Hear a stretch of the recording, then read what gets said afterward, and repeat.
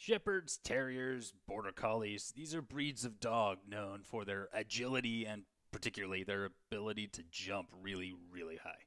As a result, many owners have a problem with a standard 5 or 6 foot fence being too short to keep them actually in the yard. Some owners deal with this by putting their dog on a long leash, not long enough to escape, but long enough so the pup can do what working dogs do, run. How long that leash has to be is something that has to be considered. And facts like the size of yard and yard obstacles like trees and outdoor furniture, the height of the fence. The security concept of leash privilege is very similar to figuring out how long that leash run has to be. So the concept of least privileged, as the name implies, is ensuring that the permissions are the very least that are required for a given user or application. Keeping in mind, again, applications and users from a permission perspective essentially operating the same. And determining that appropriate role, we start off with what we call the bare minimum requirements.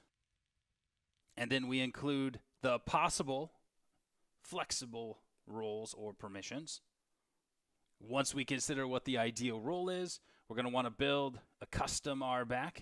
And we're going to want to have that based around not only the minimums, but also our uncommon, our unexpected, but possible, and the inconsistent, as in something that's not required very often.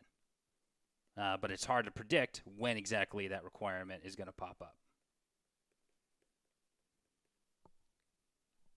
So we're going to use PIM or a service similar to that allows us to specify not only our active permissions, of course, but also our eligible.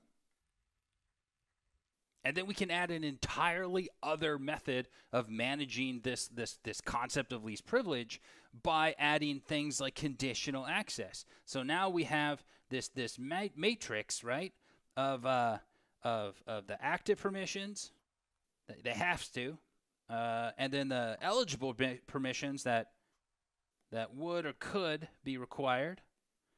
And then we're going to add a z-axis that can include time, location, MFA requirements, and even method of access, like an operating system version or browser.